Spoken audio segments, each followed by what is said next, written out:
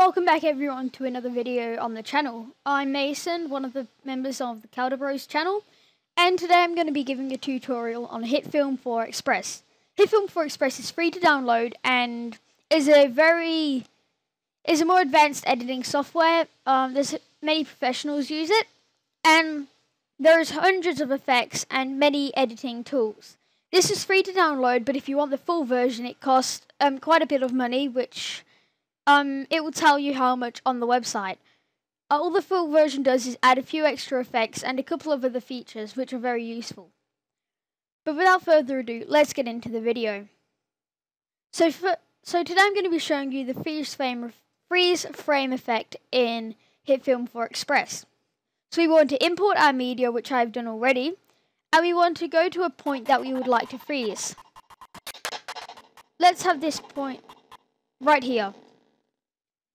So I want to freeze this frame right here. So what we do is we use a slice tool and we simply slice that frame. Now what we can do is move it across one frame and slice it there. So now we want to use another tool.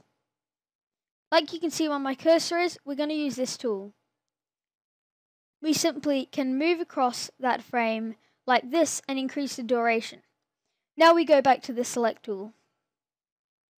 We can move that across to make them line back up again. And then we will simply press play and it will freeze the frame for us. This will keep freezing until it goes back onto the actual clip. Then like you can see, there's the frame. I use this effect for the previous video I just made. You can go check it out. I'll link it in the description if I remember.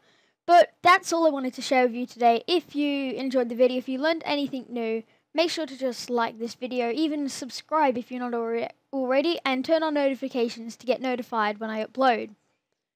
Without further ado, well, that's really the end of the video, so I will see you next time, guys, and see ya.